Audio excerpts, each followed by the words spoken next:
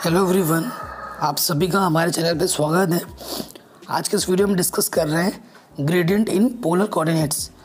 मैं आपको इसके बारे में डिस्कस करके पूरे डिटेल में बताने वाला हूँ। साथ ही साथ इस पर बेस्ड 2 एग्जाम्पल भी करेंगे, 2 डायमेंशन में भी और 3 डायमेंशन में भी। तो चलिए स्टार्ट करते हैं। कॉन्सेप्ट ये है कि अगर आपके पास if E R and E theta be the unit vectors parallel and perpendicular to the position vector are, अगर आपके पास ई आर और ई थीटा जो पोजीशन वेक्टर होती है हमारी आर, उसकी पैरेलल और उसके परपेंडिकुलर कंपोनेंट है, तो ग्रेडियंट क्या होता है 2 डायमेंशन में?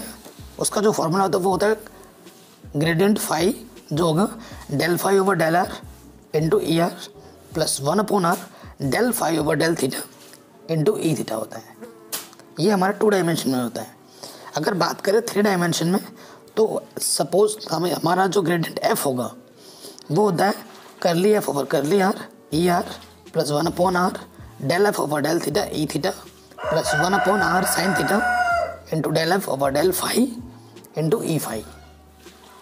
ठीक है, ये 3 डायमेंशन में होता है। चलिए इस पर बेस्ड एग्जाम्पल देख लेते हैं। 2 डायमेंशन में मैंने पहला एग्जाम्पल लिया है। इफ़ फाई हमारे पास है sine theta plus are sine cos theta, find del phi in polar coordinates.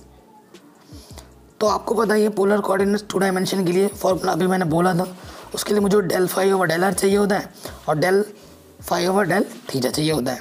तो फाई हमें दे रखा है, उसका आर के सापेक्ष डेरिवेटिव करेंगे तो साइन थीटा का हो जाएगा 0 और कॉस थीटा हमारा कॉमन होगा क्योंकि कांस्टेंट एज अ वर्क करेगा और आर का 1, तो यहाँ से मुझे सिर्फ कॉस थीटा मिल जाएगा।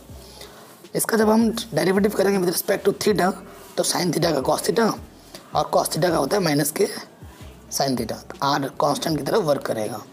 अब इन वैल्यूज़ को इस इक्वेशन में पुट कर देंगे, हमारा आंसर मिल जाएगा। ठीक, वैल्यूज़ मैंने पुट कर दी है तो मुझे हमें हमारा रिक्वायर्ड आंसर मिल चुका है। जो दूसरा एग्जाम्पल मैंने लिया है, कह रहे हैं अगर हमारे पास फंक्शन है are sine theta plus tan theta plus are sine phi, तो हमें क्या फाइंड करना है del F in polar coordinates.